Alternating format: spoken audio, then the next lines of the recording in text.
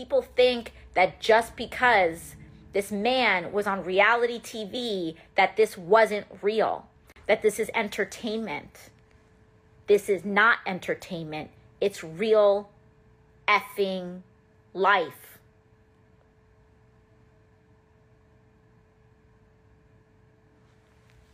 And there's so much frustration and failures in the present moment, but we have to keep the focus on the bigger picture, which is that legally, structurally, institutionally, very little has changed. Virtually nothing has changed.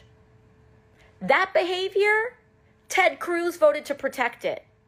The Republicans in the United States Senate voted to protect it. Not only did they vote to protect it, they encouraged it. Encouraged it.